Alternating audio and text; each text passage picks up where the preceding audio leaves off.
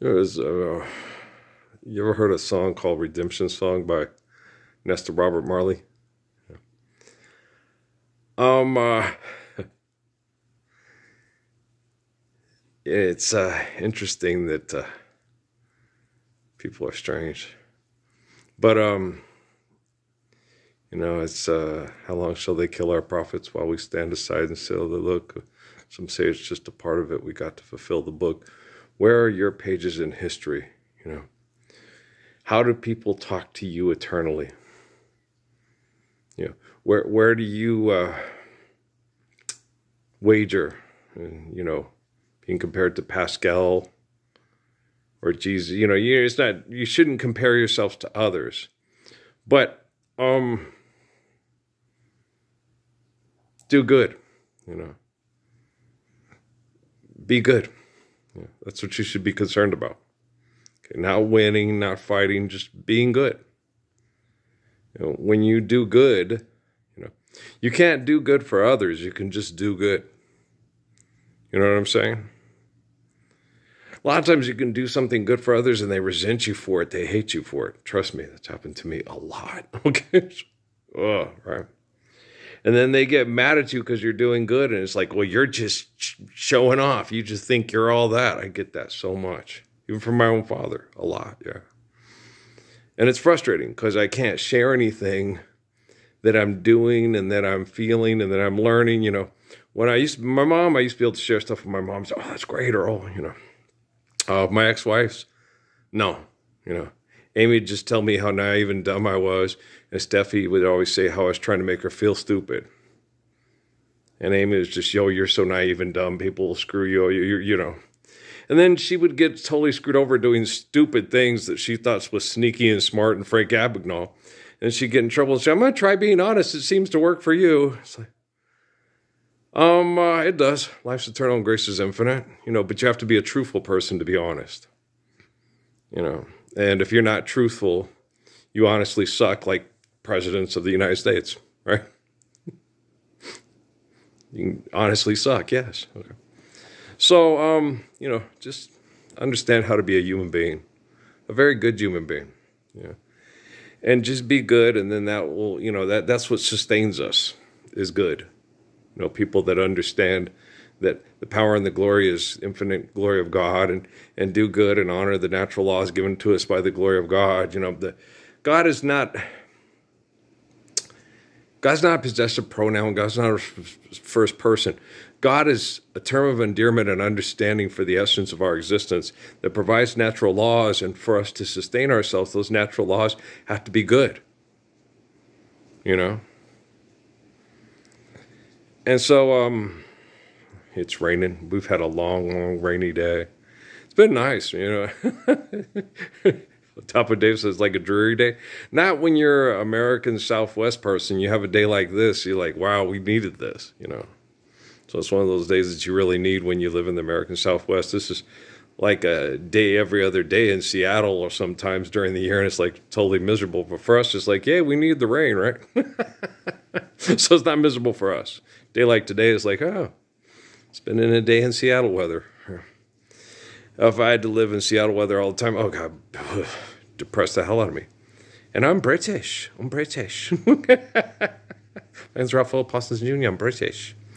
And that kind of weather would depress the hell out of me. Well, I was born in the American Southwest. Omar Barker. It's a poem about Southwest desert. Mom had it on the wall.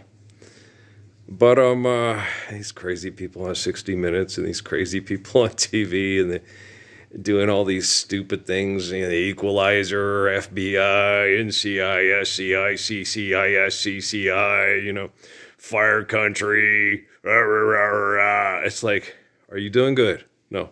Well, then why are you excited about getting dressed up in equipment and going and putting out fires because you're probably the main cause of the fires? Are you doing good? You live in the Lord's Prayer. Making sure that the weather patterns are as healthy as we can possibly have them. Making sure that the food is as healthy as it can possibly be. Making sure the water is as clean as it can possibly be. Are you making sure the houses are built as sustainable, or do you constantly get on TV and rebuild people's houses and remodel their houses, and then they tear it down, start over again. You can make a brand new start. Just care, share, give them coins to build last, right?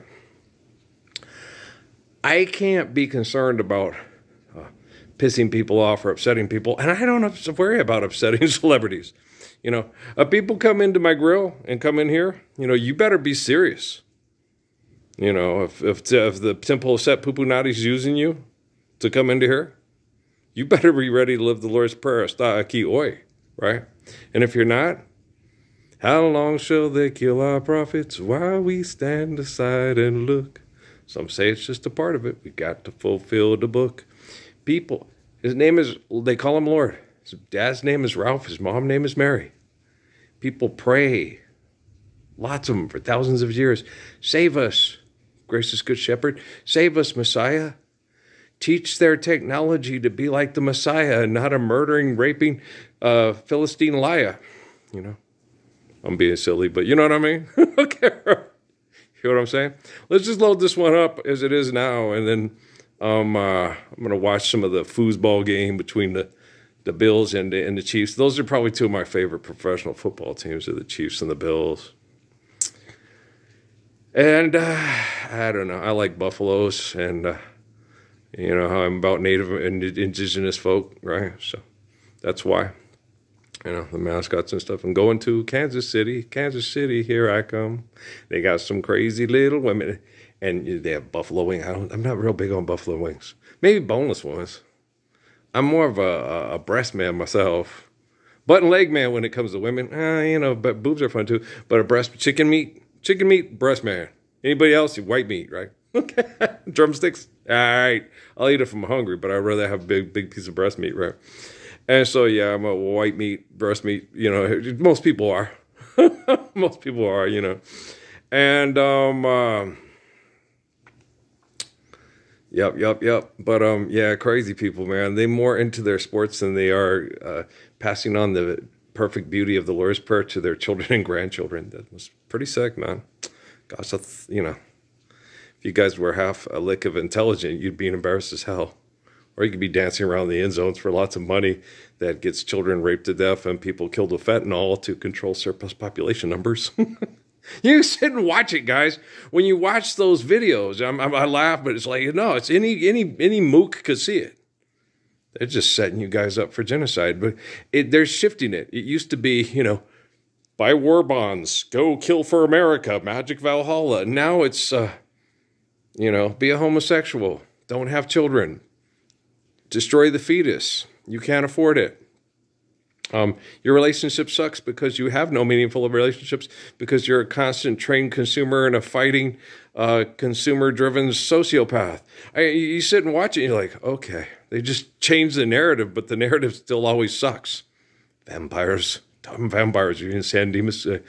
Is it not San Dimas? So it's Santa Clara or whatever. I don't know. The one from the Lost Boys. San Dimas football. That's Bill and Ted, right? San Dimas football rules, right? Okay. Stupid, isn't it? Yeah. These people on TV making all kinds of commercials for all kinds of money.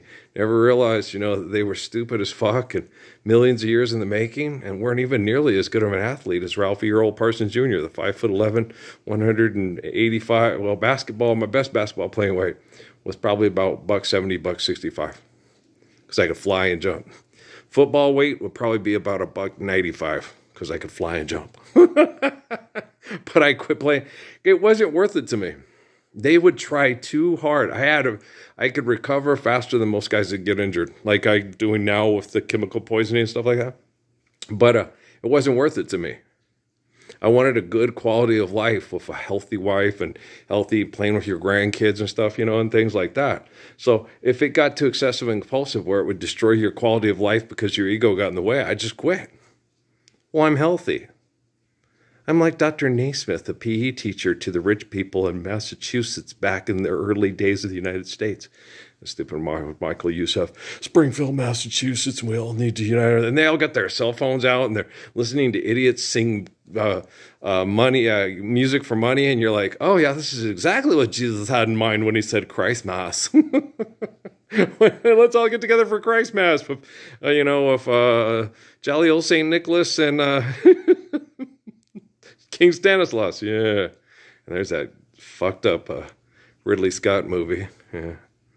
Let's go back and revisit the days when the Romans used to mass murder people and have entertainment of murdering people in the gladiator pit and have a bunch of egomaniacs pretend to be those wackos from the past. Yeah, how much money is it making? Lots of money. And CGI, all the CGI graphics of the destructive, aggressive, violent behaviors that should have been eradicated from the face of the planet hundreds of years ago if we were as intelligent as Jesus Christ or Muhammad or Mecca or myself. You guys, NCIC, figure out those crimes. Come on, figure out those crimes. The biggest crime goes right here every day in your fucked up little heads. My hero, zero. Want some sploosh? Okay, guys. I love you. Yeah, those onions ain't going to save you from the spotted lizards because the spotted lizards ain't real. But your minds, damn, crazy. Eternal sunshine of the spotless mind? Yeah, Truman Show. Yeah.